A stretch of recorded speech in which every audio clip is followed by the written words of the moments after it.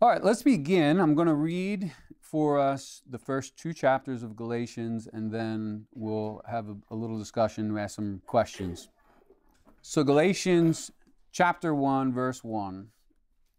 Paul, an apostle, not from men, nor through man, but through Jesus Christ and God the Father, who raised him from the dead, and all the brothers who are with me, to the churches of Galatia.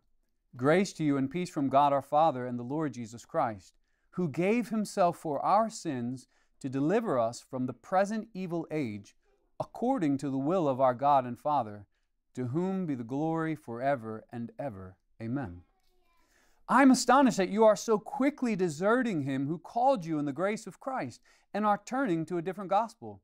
Not that there is another one, but there are some who trouble you and want to distort the gospel of Christ. But even if we or an angel from heaven should preach to you a gospel contrary to the one we preach to you, let him be accursed. As we have said before, so now I say again, if anyone is preaching to you a gospel contrary to the one you received, let him be accursed. For am I now seeking the approval of man or of God? Or am I trying to please man? If I were still trying to please man, I would not be a servant of Christ. But I would have you know, brothers, that the gospel that was preached by me is not man's gospel. For I did not receive it from any man, nor was I taught it, but I received it through a revelation of Jesus Christ. For you have heard of my former life in Judaism, how I persecuted the church of God violently and tried to destroy it. And I was advancing in Judaism beyond many of my own age among my people. So extremely zealous was I for the traditions of my fathers. But when he who had set me apart before I was born, who called me by his grace, was pleased to reveal his Son to me, in order that I might preach him among the Gentiles, I did not immediately consult with anyone, nor did I go up to Jerusalem to those who were apostles before me. But I went away into Arabia, and returned again to Damascus. Then, after 3 years, I went up to Jerusalem, to Cephas, and remained with him 15 days. But I saw none of the other apostles except James, the Lord's brother. In what I am writing to you before God, I do not lie. Then I went into the regions of Syria and Cilicia, and was still unknown in person to the churches of Judea that are in Christ. They were only hearing it said, he who used to persecute us is now preaching the faith he once tried to destroy. And they glorified God because of me. Then, after 14 years, I went up again to Jerusalem with Barnabas, taking Titus along with me. I went up because of a revelation, and set before them, though privately, before those who seemed influential, the gospel that I proclaim among the Gentiles, in order to make sure I was not running or had not run in vain. But even Titus, who was with me, was not forced to be circumcised, though he was a Greek. Yet because of false brothers secretly brought in, who slipped in to spy out our freedom that we have in Christ Jesus, so that they might bring us into slavery. To them we did not yield in submission, even for a moment, so that the truth of the gospel might be preserved for you. And from those who seemed influential, what they were makes no difference to me. God shows no partiality. Those, I say, who seemed influential added nothing to me. On the contrary, when they saw that I had been entrusted with the gospel to the circumcised, just as Peter had been entrusted with the gospel to the, just as I had been entrusted with the gospel to the uncircumcised, just as Peter had been entrusted with the gospel to the circumcised, for he who worked through Peter for his apostolic ministry to the circumcised, worked also through me for mine to the Gentiles. And when James and Cephas and John, who seemed to be pillars, perceived the grace that was given to me, they gave the right hand of fellowship to Barnabas and me, that we should go to the Gentiles and they to the circumcised. Only they asked us to remember the poor, the very thing I was eager to do.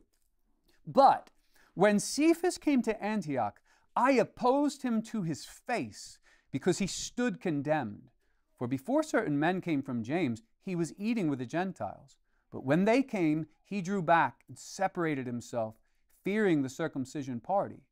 And the rest of the Jews acted hypocritically along with him, so that even Barnabas was led astray by their hypocrisy. But when I saw that their conduct was not in step with the truth of the gospel, I said to Cephas before them all.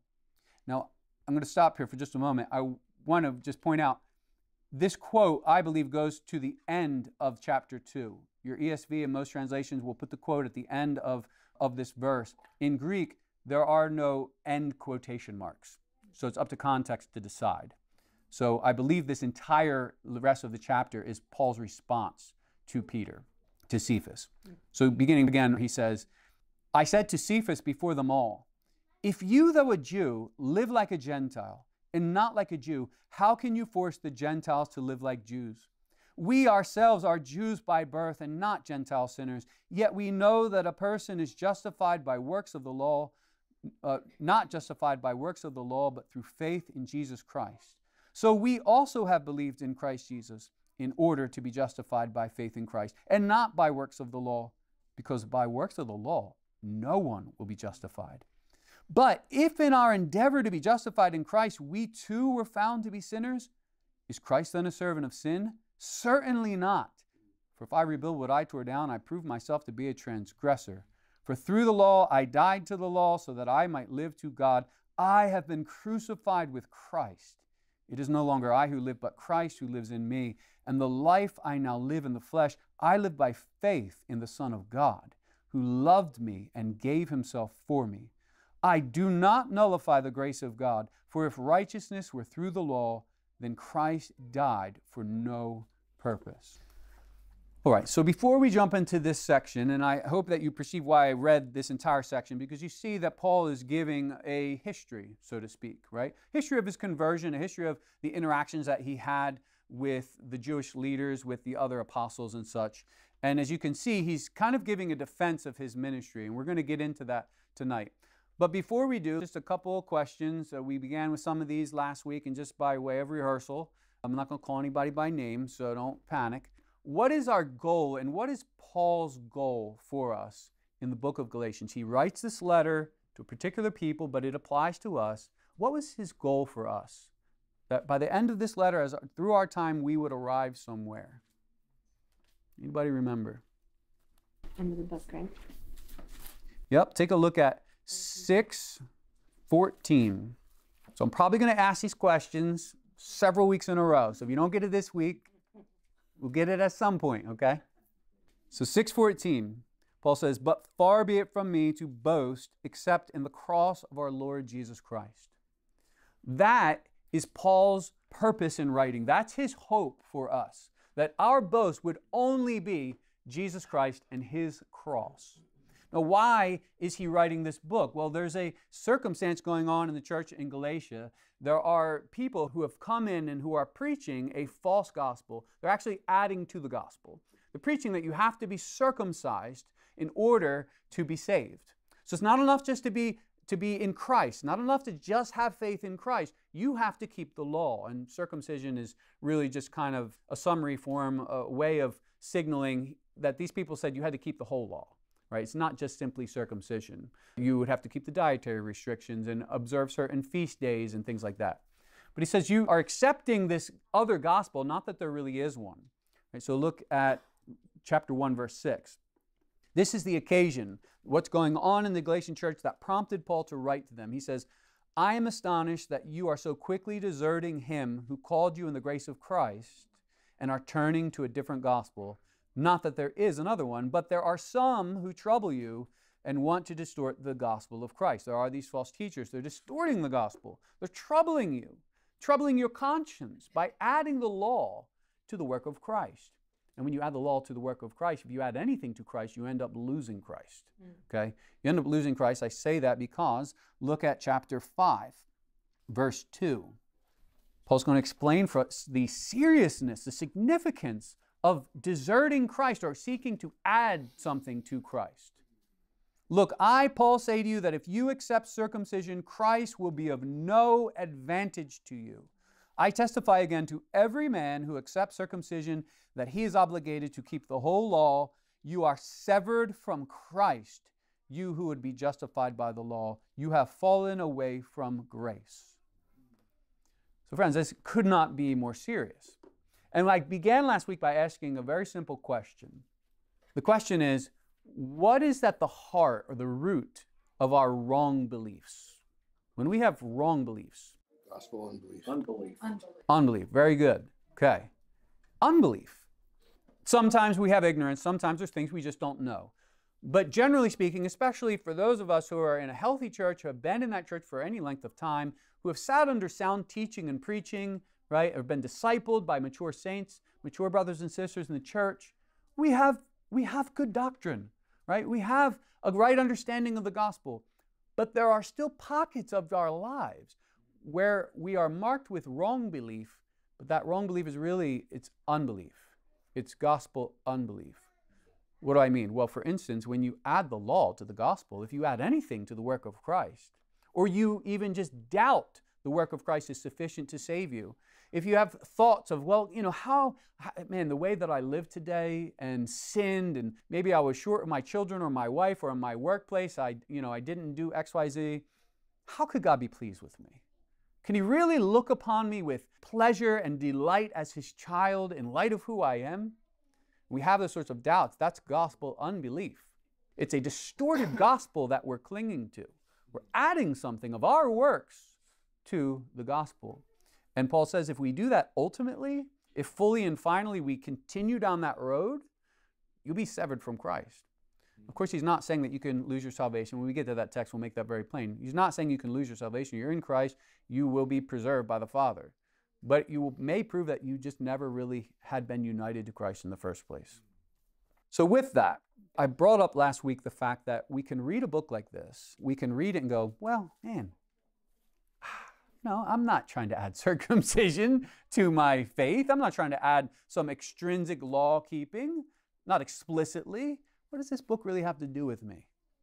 It doesn't seem like it has a lot to say to me. Maybe we get to chapter 6 and we get a couple commands in there, right? We get a few commands and that tells us what to do as Christians. That part applies. But what about all this stuff about the gospel being distorted and deserting the gospel and deserting Christ? I haven't done that. Well, stay tuned. We're going to find, as is the case in all the scriptures are relevant to all Christians at all times, at all places. And so when you read in here and you read some of the details about what the church in Galatia was tempted into, and also we're going to read what Peter did and what Barnabas did, forsaking Christ and denying Him essentially, these are all things that we do. We do these things. And it may be hard to see, but by God's grace, we're going to start to see some of these things. And we say, why are we going to do that? It's painful. It's not fun, right? It's not fun to look in the mirror and see what you are, right? In and of yourself. It's not fun. Why would we do that to ourselves? Why would I do that? You're fine people. I'm not here to beat you up or to hurt your feelings or to make you feel bad about yourselves. Why would we do that? We talked about there are 3 uses of the law that the church has understood historically. And those 3 uses, very simply, are to reveal God's holiness and how far we fall short of His righteous standard. As the law reveals God's standard, it shows us how far we fall short and therefore our need for a Savior.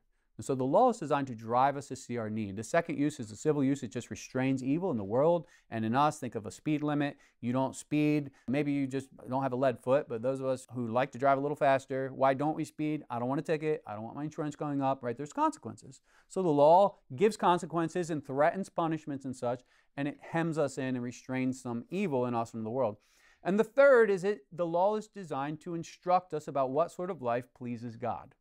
Those are the 3 uses of the law. This isn't new information. This goes back all the way to the Reformation and before. But I ask the question, which of those 3 uses is the most essential? What is the special use of the law in the life of believers? The first one. And you may be tempted, especially depending on what baggage you bring in from churches you've been a part of, you may be tempted to think it's that third use. It's, well, I'm in Christ now. I'm a new creation. I have the Holy Spirit dwelling in me. I just need to be told what to do now. What does the law say I should do? How can I live to please God? And that's absolutely a use. It's absolutely necessary in the life of the believer. But the first use is the primary. It's the special use. The Westminster Larger Catechism, question 97, asks, what is the special use of the law in the life of believers? And it says, the first use, that through the law, holding up for us a mirror to reveal who we are still in our flesh and our need for Christ, it reveals how bound we are to Christ for 2 things. His having kept the law for us in our place and being our righteousness, and having suffered the penalty of the law in our place. Because as it reveals that to us, what's going to happen? We're going to love Christ, right? Luke 7:47 says, he who's been forgiven much loves much. When you see how much you've been forgiven, you grow in knowledge of how much you've been forgiven in Christ, you will love him more. And those who love Christ, he says in John 14:15, if you love me, you will obey my commandments. He doesn't say if you love me, prove it. Go obey my commandments. No, he says you will. It's just matter of fact. You will. It's what the believer naturally does. When you have a sight of Christ as a beautiful Savior, what the believer naturally does with that sight of Christ, he loves Christ and he obeys him. It's what we do. So if we have an obedience problem, we have a love problem. If we have a love problem, it's because you're not seeing yourself clearly in the law of God. So I start with all that because I and Paul are desperate for us not to close our eyes and stop our ears to what God's law has to say to us. It's painful at times. We don't like it. We like our own glory. We're going to see that again this evening. Right? Sorry. I teach Hebrews in the morning. So we want to stop our ears to it. And if we do that, brothers and sisters, if you stop your ears to what the law says about you, you're going to water it down, neuter it of its strength, and it's not going to accomplish what God designed it to accomplish in your lives, which is to show you Christ, to drive you to him. Okay, a lot of introduction. Let's jump right into the text here. As I said, Paul is going to defend his ministry. We're going to begin here really at verse 1. Verse 1, Paul says, Paul, an apostle. And immediately he jumps into, he's already defending his ministry. It's kind of preemptively. If you compare this greeting with some of his other greetings, you see it's like he's really just putting it out there. He says, not from men, nor through man, but through Jesus Christ and God the Father, who raised him from the dead, and all the brothers who are with me.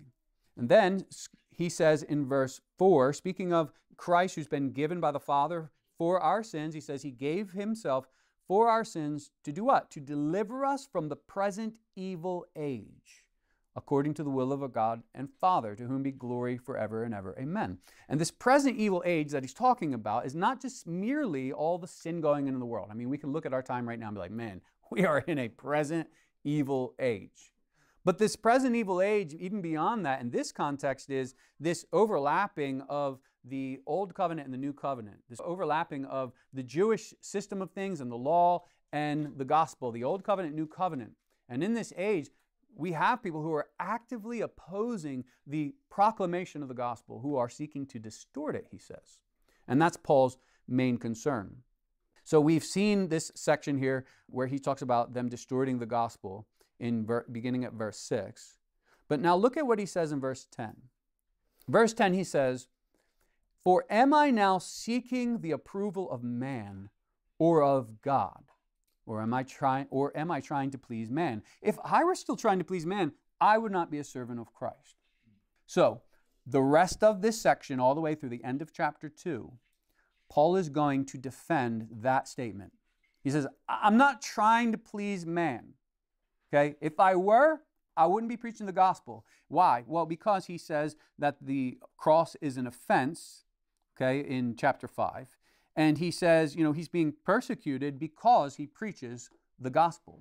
The way he preaches the gospel is bringing persecution to him. Well, he says, I'm not seeking the approval of man or of God. I'm not trying to please man. If I were still trying to please man, I would not be a servant of Christ. I wouldn't be a slave of Christ. And Paul identifies himself here as an apostle of Christ, as a servant of Christ, a bondservant of Christ. And we might think, well, okay, I'm not an apostle, right? None of us in here are apostles. Sorry if you didn't know that. We're not apostles. That office has ceased in the early church. And really, few of us are teachers. We have different vocations in this room. We have adults, we have children, right? Some of us work in the home, outside of the home. We have all different walks of life, but none of us are an apostle. So can we say verse 10 ourselves?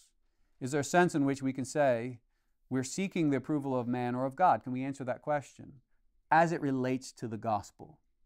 And friends, what I want to tell you this evening is that yes, inside of us, we talked about this last week, inside of us there is a principle called indwelling sin. Paul calls it the flesh. He calls it the old man.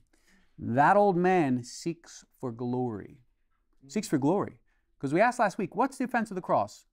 What did we say? What's the offense of the cross? We have nothing to do with it. Right. Nothing to do with it, right? We have nothing to add to it. There's no boast for me, right? Why? Because in the cross, I'm admitting when I come to Christ by faith, it required the death of the Son of God to pay for my sin, to reconcile me to the Father, and bring peace between me and a holy God. There's nothing I can do, nothing I can add. I can't add to it, I can't take away from it. It's a total, perfect work of salvation. In fact, the men we've been looking at Hebrews, and multiple times we see this idea that God has made in bringing many sons to glory, which is what God's doing in the world through redemptive history. He's bringing us to glory ultimately. Well, what did he have to do first? He had to make the founder and perfecter of our faith perfect through suffering. You think, well, how did Jesus need to be made perfect? Like he's morally perfect. He had no sin. Yeah, but he had to be made the perfect Savior. He had to be made fit and the perfect Savior for our case, to meet our need. And so he had to suffer in order to be made a sympathetic high priest. That's what God is doing in the world. He's bringing many sons to glory. But for us, we don't like that in our flesh, I'm speaking, right? As new creations, new creatures in Christ, you love the gospel. But listen, brothers and sisters, there's still a flesh that dwells in you, still indwelling sin, and it hates the gospel. It's an offense. The cross is an offense to your old man. Why? Because there's no boast in it for you. And so when Paul says, am I now seeking the approval of man or of God? Am I trying to please man? He's saying, what am I preaching? Am I preaching a message that men approve of, that pleases man, or one that pleases God? And the question we have to ask ourselves is, what are we preaching? And I'm not talking about on street corners. I'm not talking about evangelism. I'm not talking about behind a pulpit. What do we preach to ourselves? What do you preach to one another, to your spouse, to your children, right? What kind of message are you believing? Are you preaching to yourself a message that pleases man, meaning the man in the mirror, the old man, that man that's dead in sin? Is that who you're pleasing? Or are you seeking to please God? Well, Paul's going to now go into this defense of his ministry. And it's kind of odd at first. There's another place where Paul does this. I don't have time to go through it, but just for your edification, read 2 Corinthians chapter 11 into 12, and you'll see Paul there very passionately defends his ministry.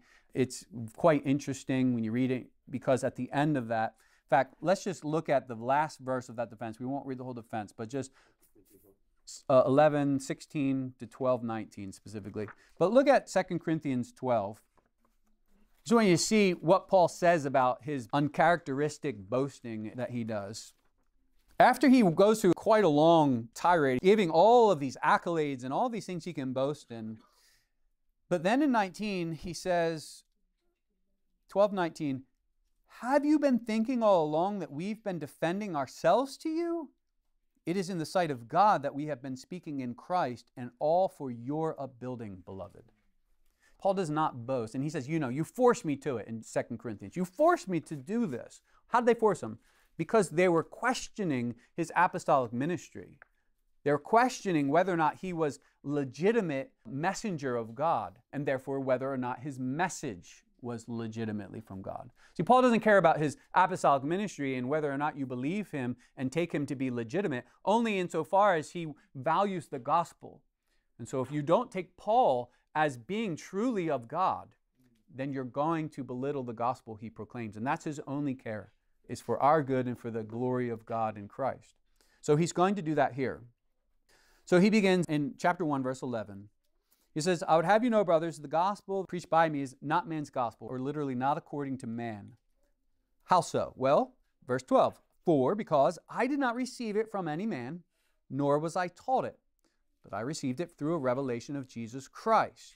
Okay? Well, when did that happen? Flip to Acts. We're going to be in Acts quite a bit, so kind of keep your finger as we jump back and forth. Acts 7, end of Acts 7. So again, Paul is going to defend his ministry because he wants to prove he's not preaching a message that pleases man. Now, in 7, beginning at verse 54, we see this is right on the heels of Stephen having preached this beautiful sermon, and they're going to stone him. And so in verse 54 of chapter 7, now when they heard these things, they were enraged, the Jews who were there, and particularly the Jewish leaders. They ground their teeth at him, but he, full of the Holy Spirit, gazed into heaven, saw the glory of God, and Jesus standing at the right hand of God. And he said, behold, I see the heavens open, and the Son of Man standing at the right hand of God. But they cried out with a loud voice, and stopped their ears, and rushed together at him. And then they cast him out of the city, and stoned him. And notice, and the witnesses laid down their garments at the feet of a young man named Saul. Yeah. Saul's holding their cloaks while they stoned Stephen. He's holding them, standing by approvingly. Okay? We see that because then in verse 1, he says, and Saul approved of his execution. And there arose that day a great persecution. Skip down to verse 3. But Paul was ravaging the church. And entering house after house, he dragged off men and women and committed them to prison. Flip over to chapter 9. Now, Paul, after this, is going to have an encounter with the risen Christ.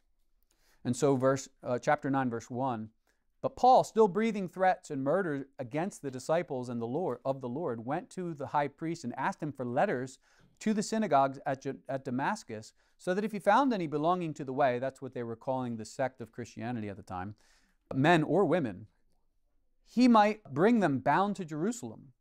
And so then, as he's going on his way, he has this encounter with the risen Christ, and a bright light shines, and it's Jesus. And he says, Saul, Saul, why are you persecuting me?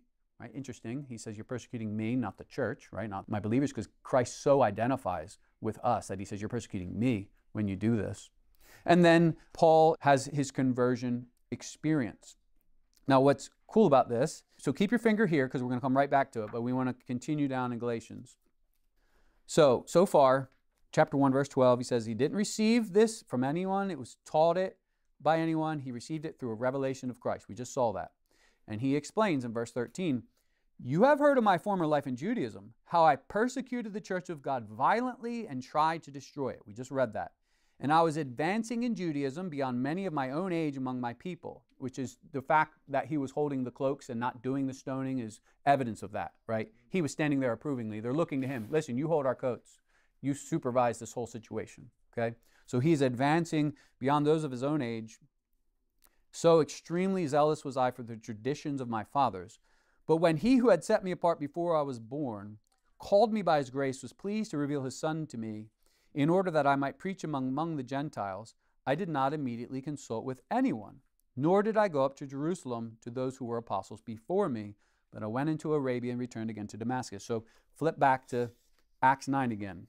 So in Acts 9, Paul, then he goes to Ananias, who the Lord had come to him in a vision and said, listen, this guy Saul's going to come, and he's a chosen instrument of mine to carry my name before the Gentiles. So, take care of him, etc. And he goes to him, and these scales fall from his eyes, and he regains his sight. In verse 18, it says, he arose and was baptized, taking food, he was strengthened. Now, look at what we're told. The second half of 19. For some days, he was with the disciples at Damascus, and immediately he proclaimed Jesus in the synagogue, saying, he is the Son of God. All who heard him were amazed and said, is this not the man who made havoc in Jerusalem of those who called upon his name? And has he not come here for this purpose, to bring them bound before the chief priests? I mean, literally, that's why Paul was there, right? You came with letters to say, anybody who's a Christian, who's in the way, I'm going to bring back to Jerusalem in handcuffs, in fetters. So he says, but Paul, verse 22, increased all the more in strength and confounded the Jews who lived in Damascus by proving that Jesus was the Christ. When many days had passed, the Jews plotted to kill him. But the plot became known to Saul. So they were watching the gates by night in order to kill him. But his disciples took him by night, let him down through an opening in the wall, lowering him in a basket.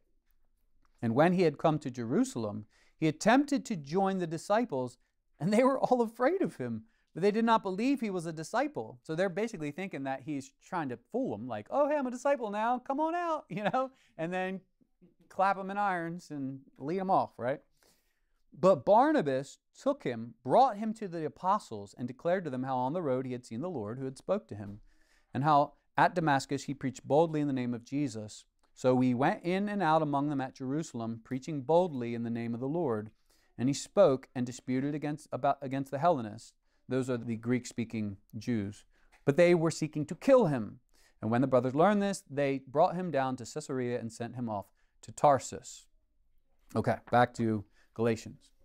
So Paul is recounting all of this. Why? Because he's saying, listen, I did not receive this gospel from any man. No man taught me this gospel. I received the revelation directly from the Lord. In fact, after I got saved, after my conversion experience with the risen Christ, I didn't immediately go to anybody. It was only after 3 years that he went up to Jerusalem and went to Cephas, etc. But that was only 15 days. He wanted to be there longer, but persecution arose and he had to send him off so he wouldn't be killed. Now, to verse 1. Then, this is where it really gets glorious. After 14 years, I went up again to Jerusalem with Barnabas, taking Titus along with me. I went up because of a revelation and set before them, though privately before those who seemed influential. So what is he setting before them? The gospel that I proclaim among the Gentiles. Now, why is he doing this? After really 17 years, right? But 14 years particularly since he had spent 15 days in Jerusalem with Peter. 14 years later, he's concerned. He says he wants to make sure that the gospel that I proclaim among the Gentiles, that he had not been running in vain or had not run in vain. Now, when he gets there, though, he says, but even Titus, who was a Greek, who was a Gentile, who was with me, was not forced to be circumcised, even though he was a Greek. And then he tells us, but something else is going on here. We have these false teachers that were there at the time. Yet because of false brothers secretly brought in, who slipped in to spy out our freedom that we have in Christ Jesus, so that they might bring us into slavery, to them we did not yield in submission, even for a moment, so that the truth of the gospel might be preserved for you. And for those who seemed influential, what they were makes no difference to me. God shows no partiality. Those, I say, who seemed influential added nothing to me. Now you hear that and you're like, man, this guy is full of himself. He's not. His point is, no one added anything to me. He's trying to get us to the point of understanding this is all of the supernatural hand of God through Christ and the Spirit. That's how I know the gospel. No one taught me but Christ. Now here's the cool thing we're going to see here. I'm going to tell you before we read it, right? So we can read it and it'll make sense. Now, we've all played, probably at some point, Whisper Down the Lane, right? Is that what they call it? Telephone. Telephone, that's the other name, right? Yeah, sorry. From New Jersey, it's Whisper Down the Lane up north. Sorry. Telephone is also, yeah. I need somebody to have another name for it. Yeah, so we've all played telephone. Now, what happens in telephone? We all get in a line. And the teacher comes up, usually in grade school they do this, to teach us a very valuable lesson. And you whisper in the one child's ear something, and then they tell the next one, and eventually you get further away, and by the time you get to the end of the line, it's something so silly everybody laughs, right? Now, I want you to imagine then, what would happen if you had 2 lines? And you told 2 lines of children. You told the first one, and then by the time you get to the end, you're going to have totally different things. They're going to be totally different. Why? Well, the further it gets away from its point of origin, from the real thing, the more preposterous it gets, the sillier it gets, right? The further it gets from the real truth of what was said. Well, it's kind of like, in golf, if you ever watch golf or play golf, you hit a drive. If you're just doing a putt and you're like 1 degree off, you're probably still going to make the putt if it's a short putt. Maybe you'll hit the edge of the cup and it rolls right in. You do that same 1 degree off on a drive 300 yards later, you're in the woods, okay? Same 1 degree, it's just a matter of distance. Well, here we have 14 years. Guess what? Paul receives revelation from Christ. Peter and the other apostles had walked with Christ and seen the risen Christ, and Peter himself had his own revelation from Christ concerning this whole issue of the Gentiles we're about to see. Both of them started completely and utterly independent of each other. It's absolutely amazing. They start independent of each other. And now 14 years later, what do we find? We're going to find their lines are running perfectly parallel with each other, and they're still in the same place. Only the power of God could do that. Only the Holy Spirit could do that. To start in 2 different places, but really with the same message. 14 years later, he says, I received nothing from them. They didn't add anything to me when I was there for the 15 days. Nothing. They didn't teach me a whole bunch of stuff. 14 years later, we find out we're running perfectly parallel.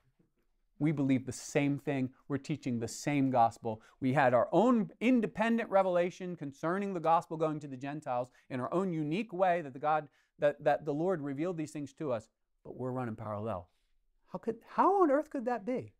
That's Paul's point. Paul's not boasting so he can get a couple of these, right, at the end of the day. His seeming boast is in Christ and in his power to identify a man and say, you're mine, you're my servant who's going to proclaim the gospel, and to keep him and to keep the gospel pure. And Paul, that's all that Paul lives for. Right? It's all he lives for. He says, I go through all of this, I do all of these things. Why? So that I might preserve the gospel for you. So now, let's read this section with that in our minds now. So back to 2:1. Then after 14 years, I went up again to Jerusalem with Barnabas, taking Titus along with me. He went up, why? Because of a revelation that he had. He sets it before those who seem influential, the gospel that he has been preaching among the Gentiles, because he wants to make sure he had not been running or is not currently running in vain.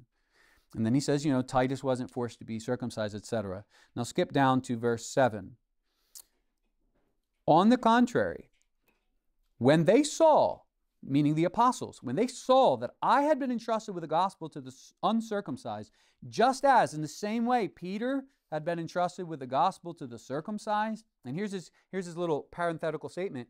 For he who worked through Peter for his apostolic ministry worked through mine for my ministry. You see, same Christ, same Lord, right? Same one working through both of us, totally independent of each other. But we found when we came together, running perfectly parallel. When they had seen this, verse 9, when James and Cephas and John, who seemed to be pillars, perceived the grace that was given to me, they gave me the right hand of fellowship to Barnabas and me, that we should go to the Gentiles and they to the circumcised, to the Jews. Only they asked us to remember the poor, the very thing I was eager to do. That's the first thing we have to see here. That Paul, because listen, the rest of this letter, once we get into the second half of 2 and beyond, this is a deep, rich, theological feast about the gospel. And we must come to this understanding who is writing and how did it come to be? Who is Paul? Not because Paul's special, right? He's not special. He says, listen, I'm the least of the apostles in his early ministry. Mid-ministry, he says, I'm the least of the saints. End of his ministry, what's he say? Chief of sinners.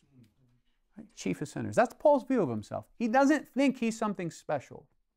But he knows the God who has called him in his grace to proclaim the gospel, to ensure that today we have this gospel and that it has been preserved for us without distortion. Just imagine how they knew, Peter knew, listen, this guy's the truth. Yeah. He's not preaching something different that I preach. And I walked with Christ. Yeah. And this guy never walked with Christ and he's still preaching the same Yeah. thing. Yeah, this is amazing, right? Just absolutely amazing. Here you have all these other apostles, 3 years with Jesus.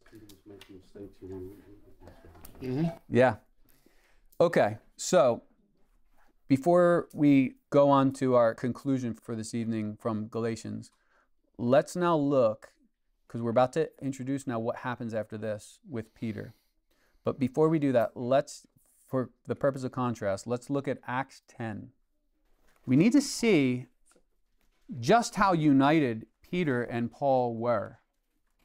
So we know of what happens with Peter. Peter has this vision. First, Cornelius has this vision, who is a Roman centurion, and he's praying, and he has this vision that this guy Peter's going to come, and then Peter has this vision about Cornelius, and hey, you need to go to his house. Next thing you know, and then Peter has a particular vision where he sees these unclean animals, and the Lord says, rise, Peter, kill and eat. And he's like, oh, Lord, no, far be it from me to do that. I've never touched anything unclean. And he says, don't call unclean what I've called clean. And when he awakes, he realizes he's talking about the Gentiles, right? Not talking about meat. The Gentiles are clean in the sight of God. Christ has made them clean. Now, after this, look down to verse 34 of chapter 10. So Peter is explaining what just all took place with him and in Joppa with Cornelius and the whole deal and the visions and everything. So he says, verse 34, so Peter opened his mouth and said, truly, I understand that God shows no partiality, but in every nation, anyone who fears him and does what is right is acceptable to him. As for the word that he sent to Israel, preaching good news of peace through Jesus Christ, he is Lord of all. You yourselves know what happened through all Judea, beginning from Galilee after the baptism that John proclaimed, how God anointed Jesus of Nazareth with the Holy Spirit and with power. He went about doing good and healing all who were oppressed by the devil, for God was with him. And we are witnesses of all that he did, both in the country of the Jews and in Jerusalem.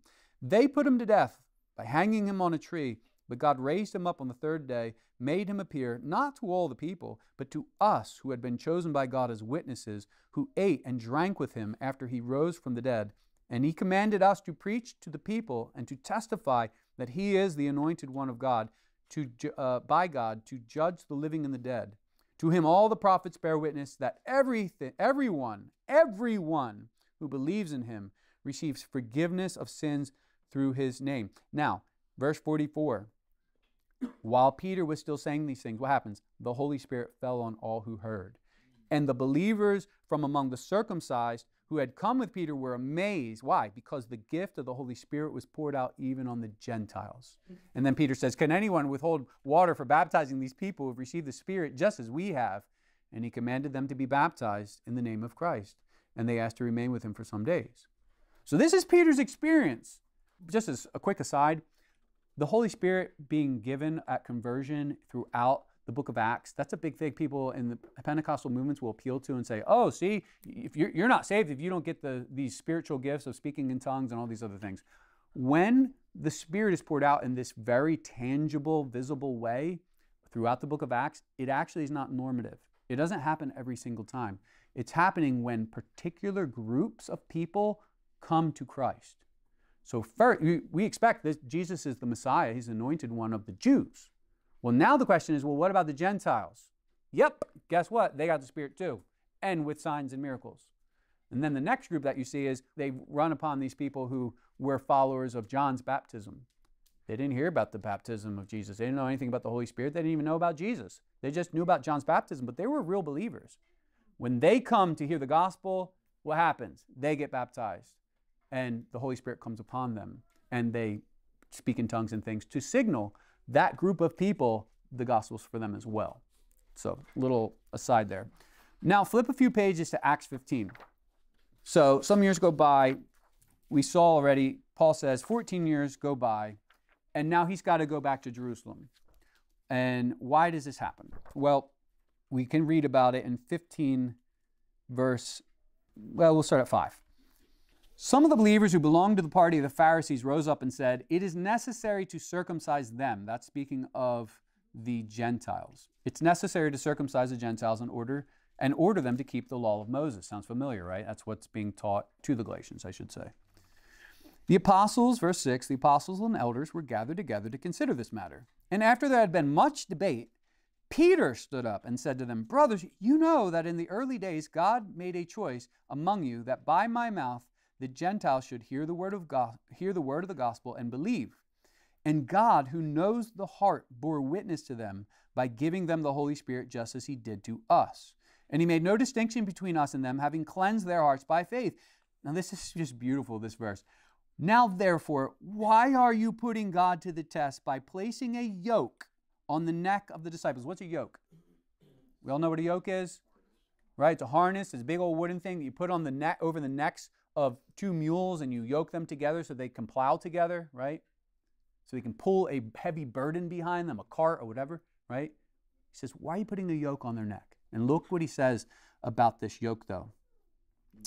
He says, I lost my place here. Thank you. Now, therefore, why are you putting God to the test by placing a yoke on the neck of the disciples that neither our fathers, whose fathers? The Jews. Neither our fathers nor we ourselves have been able to bear. But we believe that we will be saved through the grace of the Lord Jesus, just as they will.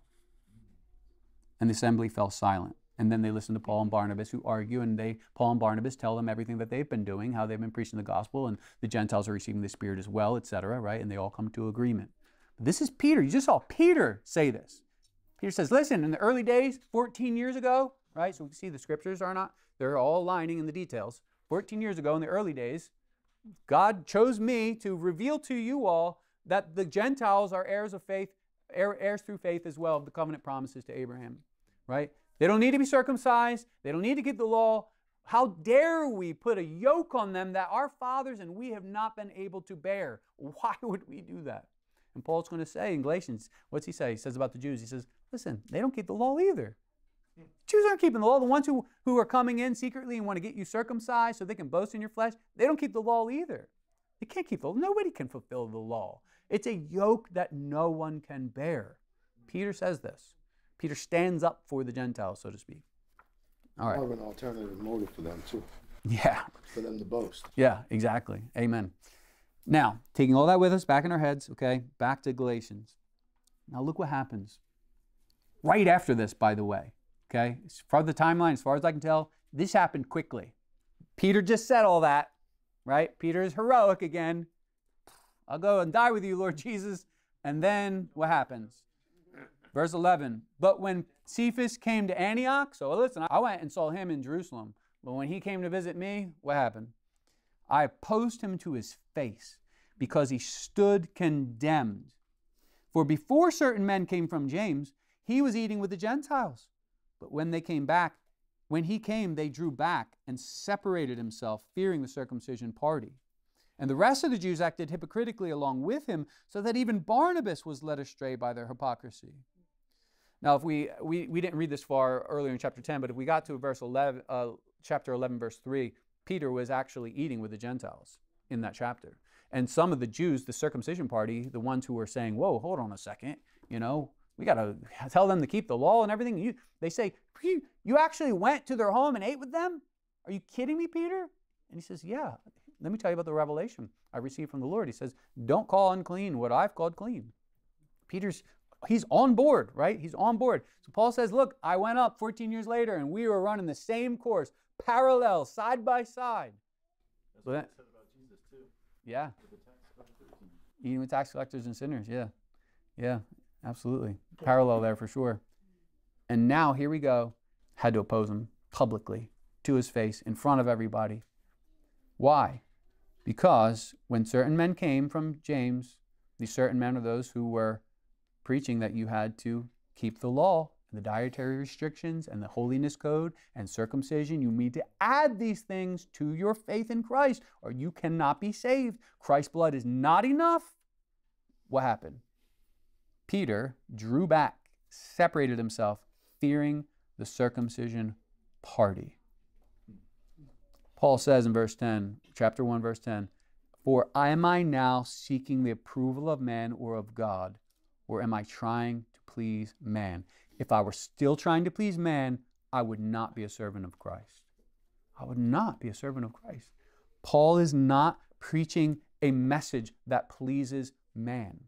Even Peter, the apostle who had received this revelation, who was running side by side, parallel with the apostle Paul, who just however many days before was defending the Gentiles, eating with Gentiles, fear of man creeps in. And he embraces a distorted gospel. He denies Christ again. 3 times before the cock crowed wasn't enough. Here's a 4th time for you. He denies Christ. Functionally denies Christ. Distorts the gospel. Paul says, when I saw, verse 14, that their conduct was not in step with the truth of the gospel. Friends, our lives tell a story. You know that? You know that, right? So Romans 1, verse 18 says that the wrath of God is being revealed from heaven against all unrighteousness and ungodliness of men, who in their unrighteousness do what? Suppress the truth, right? Now, what's the problem there with suppressing the truth? Well, the problem is that God is painting his glory in the heavens every day. The heavens declare the glory of the Lord. The earth proclaims his handiwork. Day to day pours out speech, right? God is putting his glory on display in the created universe and in and through us, his children. And when we don't live in step with the gospel, our lives are proclaiming falsehood about God, right? We're suppressing the truth, not just in our hearts, but in the world. Every sin you commit, right? We said the heart of every sin is gospel unbelief. Every sin you commit, you're saying to the world and the watching world and those around you, the gospel's distorted. Christ cannot save.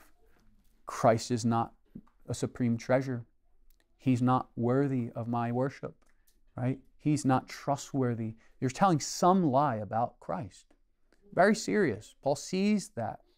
So when he sees that their conduct was not in step with the truth of the gospel, that's why he says, I said to Cephas before them all, because Peter's actions had led others to do the same, right? Verse 13, he says, the rest of the Jews acted hypocritically, so that even Barnabas was led astray, and we'll look at that in just a second.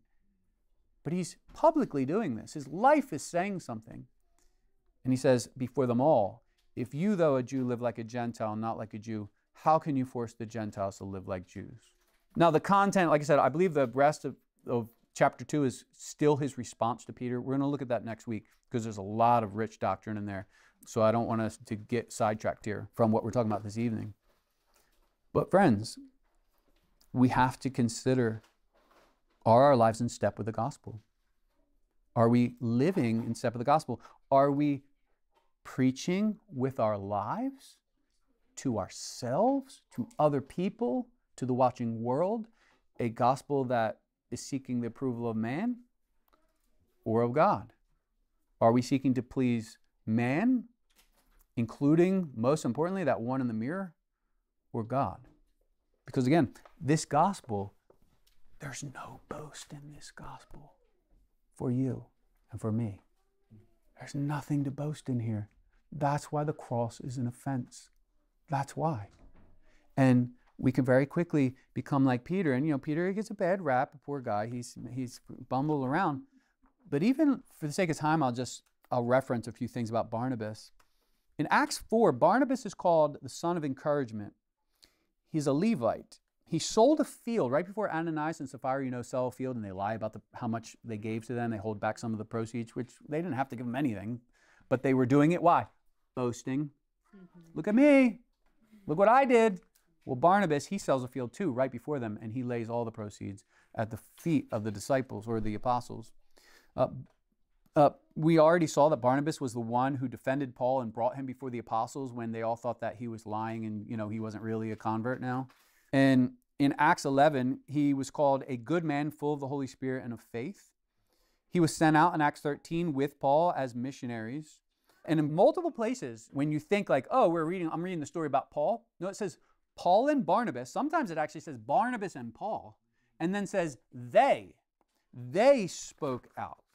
They preached the gospel. They strengthened the souls of the disciples. They appointed elders. This is no ordinary dude, right? He wasn't an apostle, but he's very eminent in the early church and founding and forming the early church.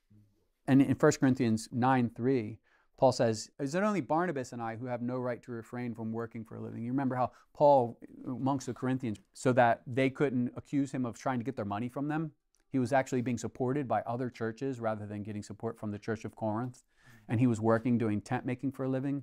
And he says, yeah, Barnabas was right there with me. He refused to refrain from working because he didn't want that to be an obstacle to the gospel going forward. This is an eminent guy.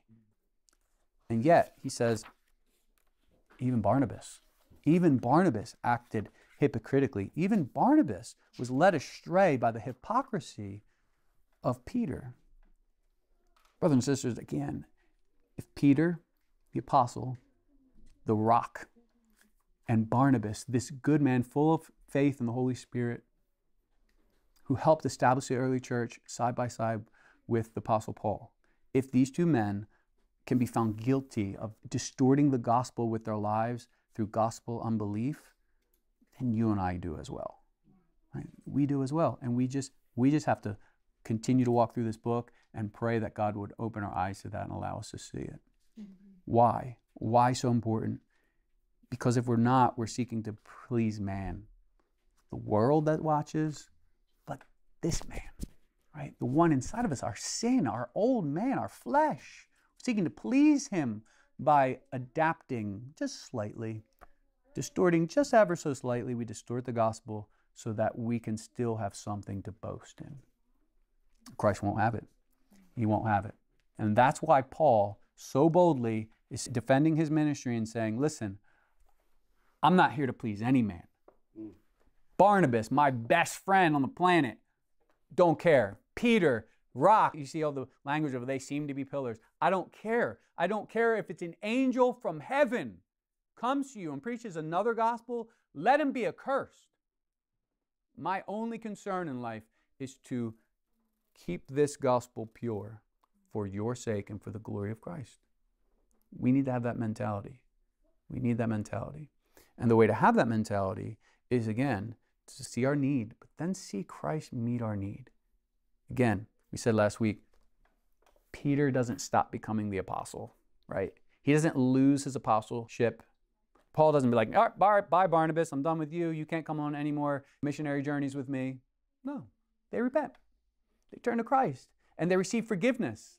Not based on some works. They don't like try to work their way up to curry some favor with God and with man to try to, no, not at all. Just turn to Christ, flee to Christ, and trust in an unadulterated gospel.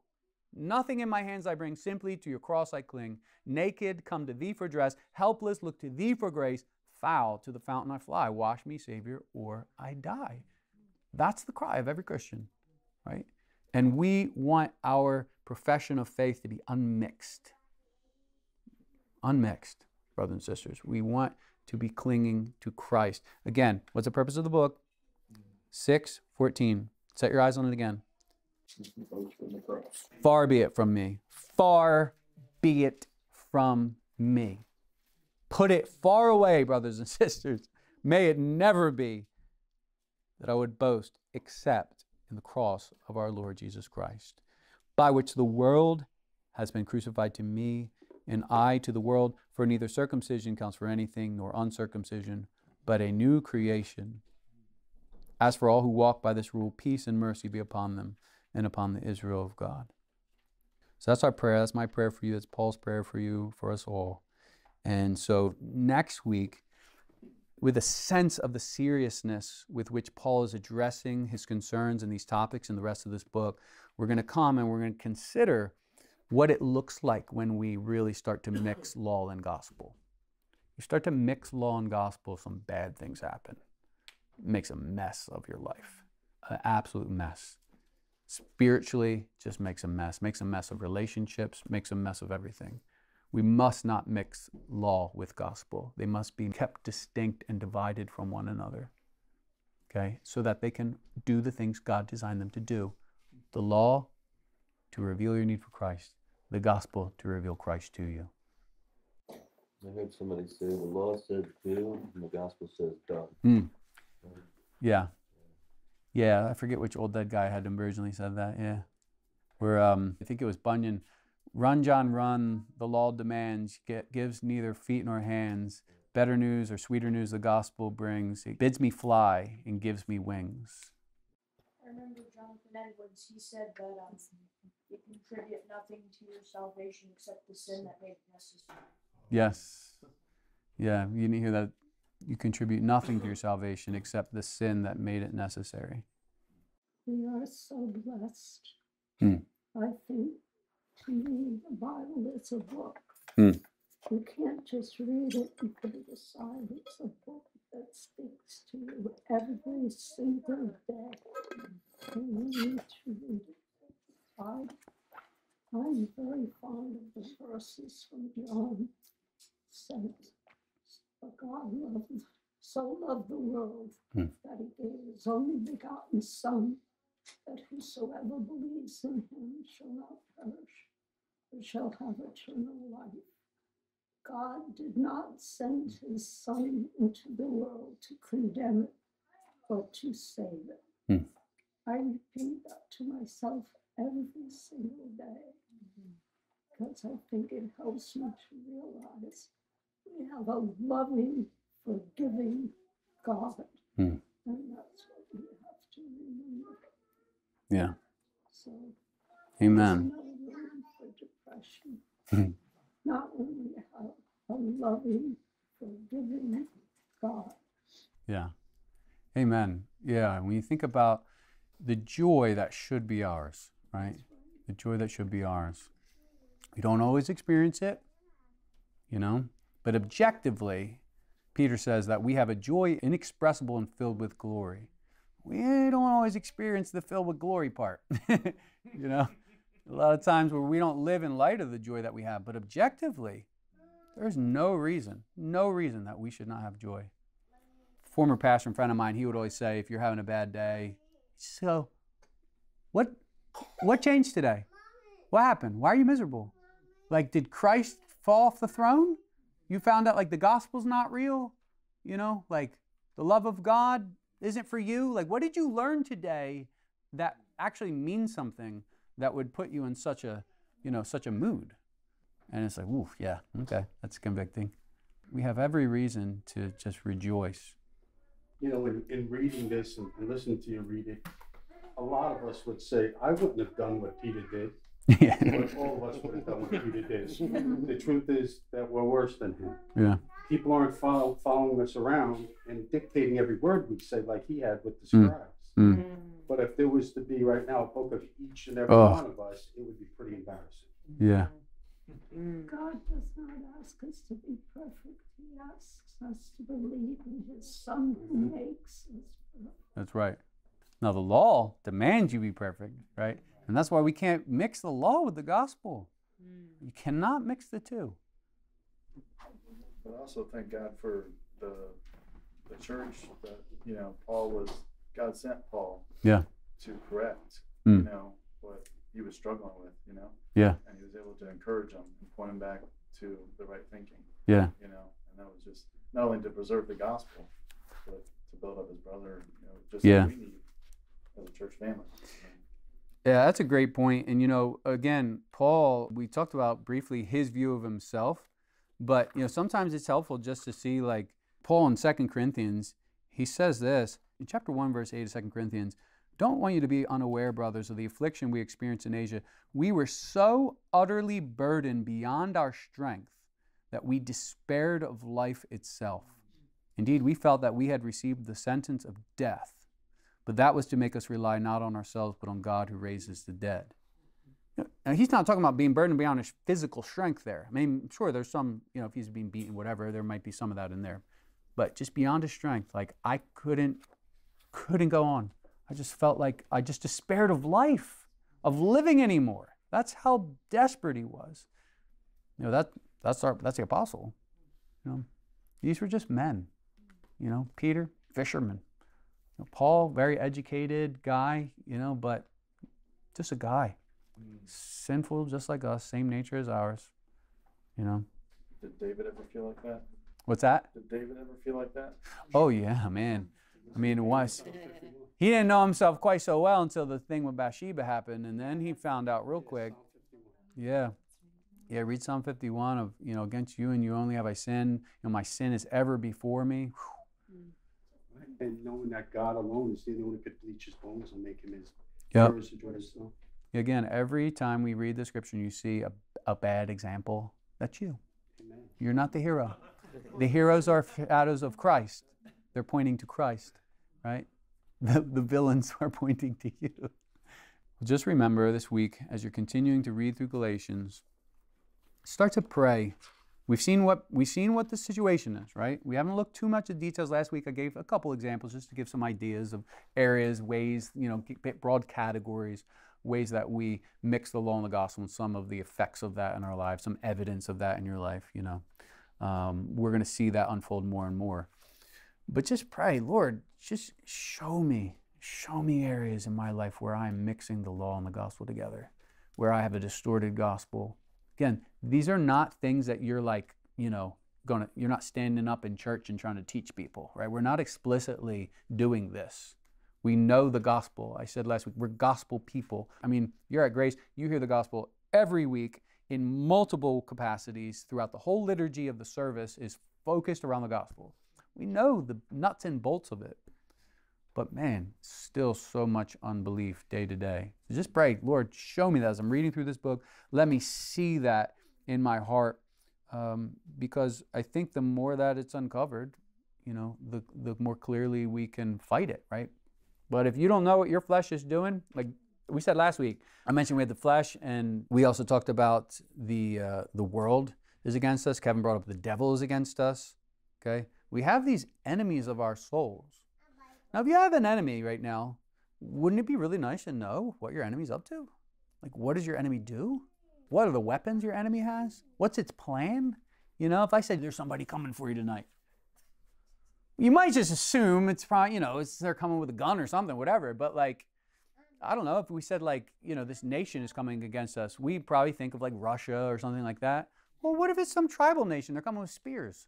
You know, like, I don't know, maybe they're coming across some boats from some little remote island somewhere, and they're coming and they're going to attack America. And we're like, okay, well, we don't need the guns. Like, you know, you want to know, like, do we need shields? Or maybe they're really advanced, and it's like, listen, you can have all the guns you want. You need something, you know, maybe it's bioterrorism, or, you know, chemical warfare, or whatever, right? It'd be really nice to know, so you could be prepared and actually defend yourself, and maybe even be on the offensive. You knew something about the enemy, what the enemy does. So we're going to see a lot of that in this book. What is the flesh and the world and the devil, but especially your flesh? What is it doing? What is it doing? It's out to mix law and gospel in you. That's what it's trying to do, trying to bring you back under law. And so we're going to see that more and more. So just pray, Lord, start to reveal that to me, and keep my eyes open and my ears open to what your law says about me, so that I can see Christ as a beautiful Savior. Jimmy, Yeah, would you close us in prayer? I would love to. Heavenly Father, thank you so much for all the gifts that you've given us. You've given us, showered us with gifts, and how many things we've passed by today and not truly stopped. And thank you for what you do for us. Father, thank you for this fellowship right now of your perfect word. Let's not leave here forgetting what we just shared with each other, but let's think of a way that we could share it with people who don't know Christ. Father, teach us to be more like Christ. Let's stay upright for his word. You are enough, Father. You are our fill. Our cups runneth over with you, Father. Thank you for bringing us to Christ. We did absolutely nothing. We did the opposite of what we should have done. And Father, we sit here humble, but knowing that you love us. Father, please let these prayers be heard in your blessed Son, Christ Jesus. Amen. Amen. Thank you.